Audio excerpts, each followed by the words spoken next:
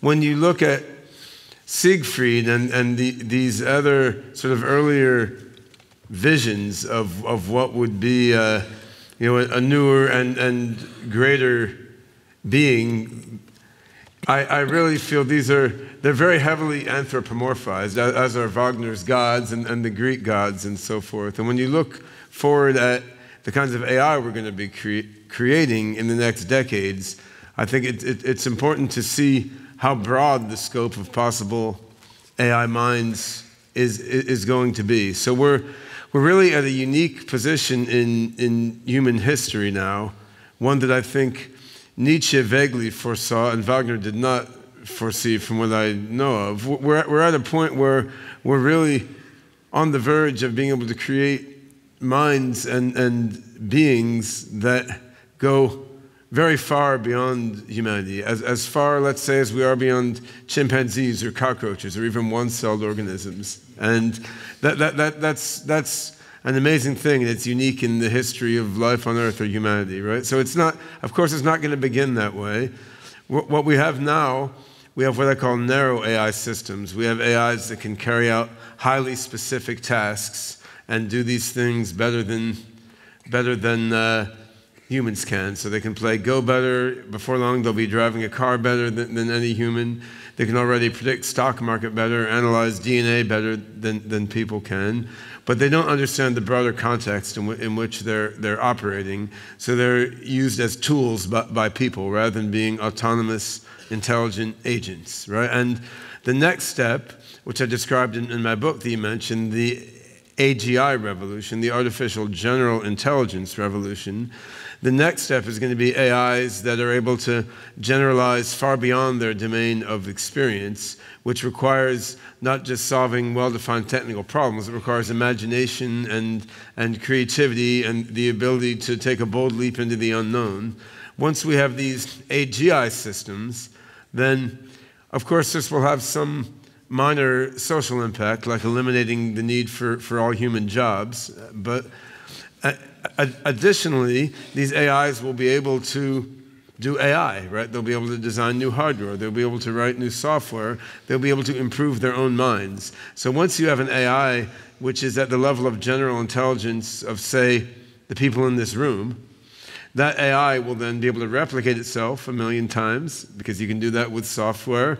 It will be able to improve its own hardware, introspect into its own mind and software, and improve itself. But then once it's made itself a little smarter, it will be even smarter at making itself smart. And then you will repeat. And this is how you will get a mind that is tremendously superhuman. Not a superman, as Nietzsche called it, but a supermind, a super being. And you have to imagine at a certain point, this sort of AI will leave humanity as such far behind, just as we've left fish and one-celled organisms far behind. But the scope of possibilities is really quite broad, and people tend to anthropomorphize tremendously and think that, AI minds going beyond humanity, they're either going to be our slaves or they're going to want to imprison us or oppress us.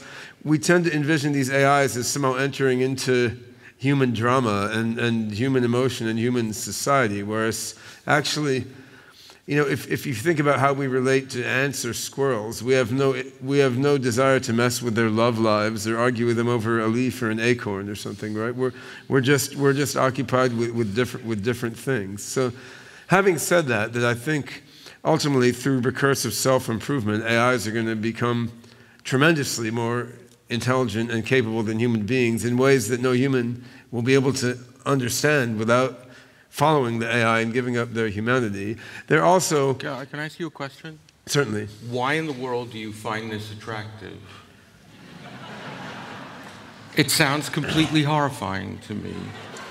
That is to say, if they will not be perfected human beings, which you're saying they won't be, they will be an entirely new class of being, then we're talking about something that will affect the human world in a way that will make it unrecognizable to us. Extinct. Well, do you think that humans are undesirable because they're not simply upgraded and improved rats? No, I don't. No. There is... But a rat might. Well, a rat might, but there is, you reminded me, there's a passage that I love in an early 17th century Jewish philosopher who lived in Prague. And what the philosopher says is, he begins by saying that the human being is, and it's the standard medieval definition, he says the human being is the creature who aspires to perfection. That is the definition of the human. But then he turns the screw in one more time, and he says, and in such a creature whose definition is the aspiration to perfection, perfection itself would have to be accounted a flaw and a shortcoming. Because that is not what we are.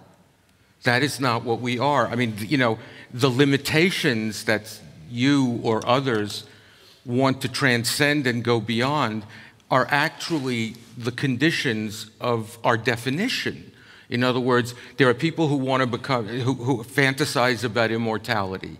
But if you study human life, you realize that the relationship between human meaning and temporality and time is so great that if you sever that connection, you may get some new kind of creature, but it's not clear that that redemption will be meaningful to the creature who's redeemed.